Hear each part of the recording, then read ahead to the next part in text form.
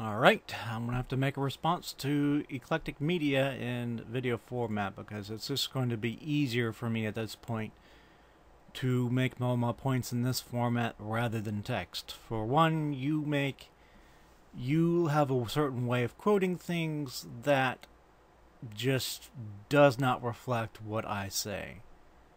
And you respond in a way that I do not like. So I'm going to respond in this way and going to force you to actually respond to my actual points instead of having you chip chop little bits out of it and then completely respond to things I haven't been saying. So this is what we've been going through for the past month. I just want you to get the idea of just how busy we've two been. Right. Here's the final one. I don't care about your standard. You're going to block me, just go ahead and do it. Because I don't think you're going to not block me anyways. Not because I'm being dishonest, but because you are. And that you don't like being called dishonest? Well, too bad. You are. Now, I'm not going to make this public. I'm not going to make this video public unless you specifically request it. But if you get so bad as to necessitate it, I will make this public. So, you seem to think that explaining a quote mine twice is somehow negating the fact that you quote mined. It doesn't work. I'm sorry, I've already explained numerous times what exactly I meant. So let's go back to the quote in question, which I'm saying you're quote mining, and then we're going to go through it blow by blow.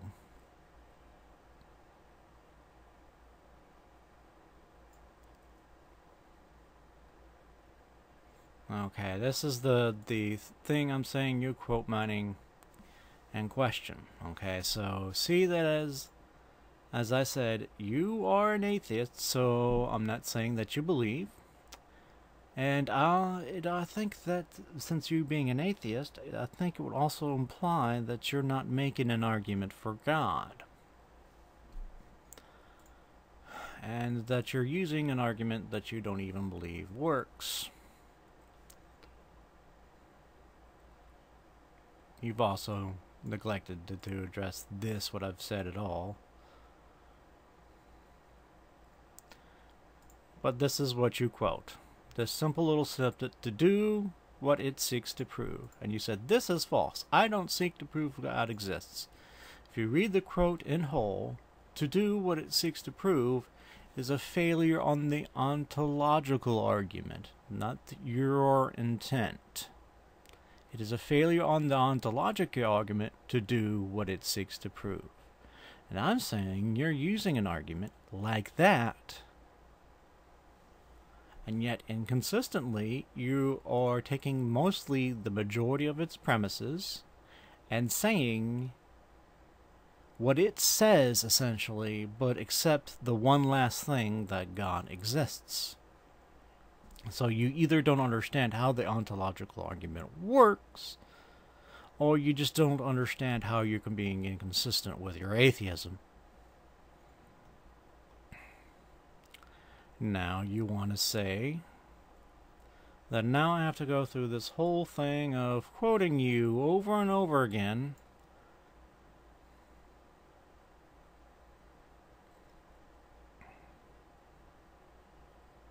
You need to itemize the points that you accept.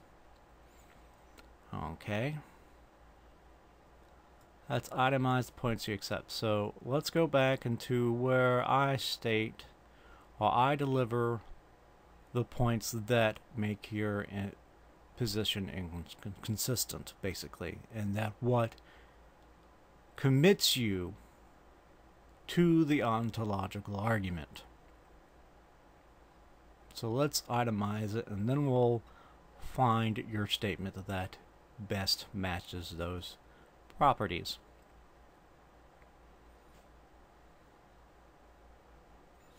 Okay.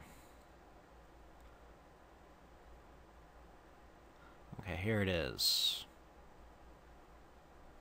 It's not what I think the argument seeks to prove. Okay, consistently. One, maximally great isn't universal. Okay. So the first thing is God as defined is maximally great. And the second itemized point is necessary existence is entailed by that greatness, and that maximally great being and necessary existence are logically consistent properties. Okay. Once you do all those three, you are logically committed to the ontological argument. And I've already explained this. So, where do you do this? You do this, well, in your first reply to me, for one thing. You say God, it is absolutely necessary for God to possess the concept of necessary existence, and that he is maximally great or has maximal greatness. See, it's absolutely essential for the concept of God, because it would not be a God if it didn't possess, correct? Yes, you agree. Let's go to the point. Again, I'll show you another place where you make that, and it's to Kinney. There we go. Maximal greatness is required for a God to have the property of necessary existence. Okay, so that's points 2 and 1.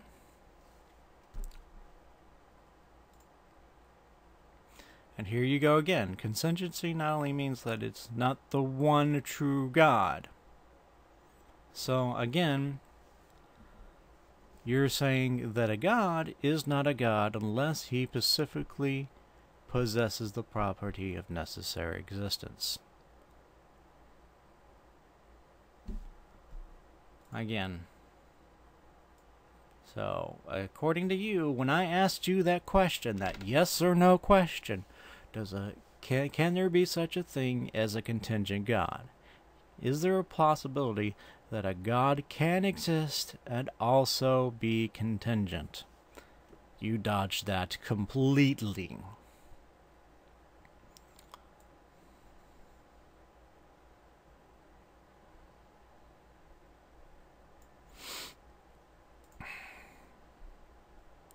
So, I've itemized that, so your claim is without merit, and I've showed it. And you say you recognize the other concepts of God.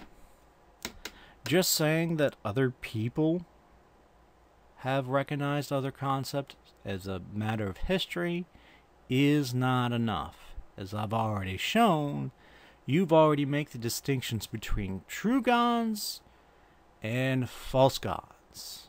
And that is what I'm talking about. If you're making distinctions between true gods and false gods, then you're not acknowledging other conceptions of God. You are denying that they are gods because you say they are false gods. It is a mere logical deduction from what you are saying. So you either have to backpedal or be dishonest, because it is in the proof is in this pudding. So you can sit there and try to call me dishonest, but nope, it's you. Not like that all you want and threaten to block me? Go ahead. All you do is bury yourself here. So, yep. So you're begging for quotes. I've already given you that again.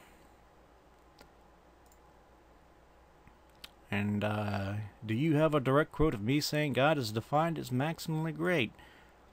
Well, if there is a true God and a false God, yes, we just went through that. And then I wonder why you even make these throwaway quotes. You quote a little piece here and you say, well, why don't you do this? When I actually go on to do this, just that very thing. So, because you're making that throwaway quote, I guess I have to respond to it. Okay. because of course you can't do that. Okay, so again, in the statement in whole, property dualists is that the mental phenomenon are non-physical properties of the physical phenomenon, but not properties of physical substances. Your ignorance of this is astounding. Just because you are not talking about something in a physical way or reducing to physical properties or phenomenon does not commit you to something that is beyond the physical. Now, okay, so then look, I go further on. So that's the original quote. We're going over again, and here we go. The failure to understand not properties of physical substances. You're not understanding that can only be your dishonesty yet again. And you seem to think that being able to overreact, like you're confident and like that you know the point that you are making, and that would actually make the point for you. It doesn't work that way. Sorry. So, again, you have failed to show that I've committed to anything physical. Okay? Again, if I think that a mental property is something, right? I'm thinking a mental property is something of the physical. You know, minds are what brains do. It is a process that emerges from physical phenomenon. So physical phenomenon don't have aboutness, but mental phenomenon do. But those mental phenomenon arise from physical processes and interactions.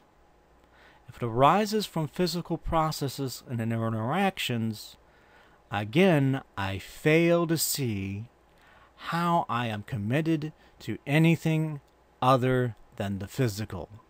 Yet again, I demonstrate that you don't know property dualism. You don't know it. If I do not think that there isn't anything other than the physical, and the mind is an emergent process, that's the type of property dualist I am. I am an emergentist. I think things emerge from interactions and become more than the parts become more, or the whole process becomes more than its collection of parts. And that's how this phenomenon of talking about this and things, what it's like to think about certain ideas, arises, and yet cannot be reduced to specific physical properties, just like a property dualist would, because a property dualist wouldn't reduce physical properties to physical things because it's a non-reductive approach. So I've just demonstrated in spades that you don't understand it at all. So there you go. You can facepalm all you want and make bare assertions as you state it all you want, and make claims that I'm dishonest all you want, and demonstrate that I'm not making, that I am actually somehow ontologically committed to something other than the physical. Okay, let's look at Wikipedia here. What is a mental property? According to Wikipedia, a mental property, or a mind property, is a property of the mind, mostly used in the terms of philosophy of mind without prejudice to its ontological status of mental properties. So, admitting to mental properties and physical substances as a property dualist would is not committing to anything other than the physical. And you ought to know that since you're a property dualist. You ought to know that. But you pretend you don't, and you want to make what I'm saying what I'm not saying. So maybe now you should admit to being dishonest and just end it right here. Okay. And again, you're saying, when did I actually say God actually possesses this property? Okay. I'll ask my question again. Can there be a contingent God?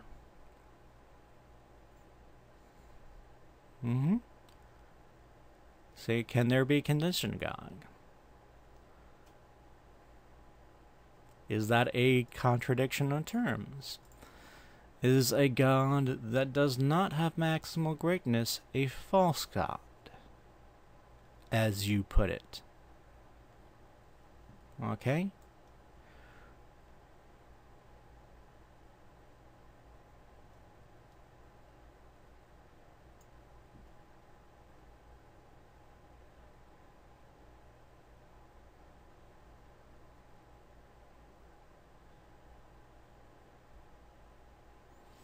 Okay, is there a one true definition of God, or is there a false God? According to you,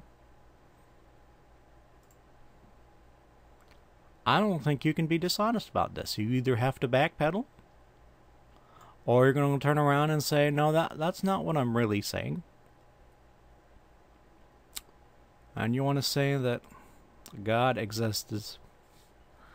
Now I have to quote you that God actually possesses this property. Even though that you say maximal greatness and necessary existence go in hand, and you make distinctions between true and false gods, yeah, I don't need to actually do that. You've already just did.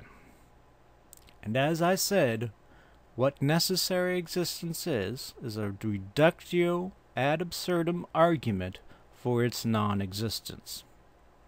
So if something exists necessarily, or has the property of necessary existence, it cannot not exist.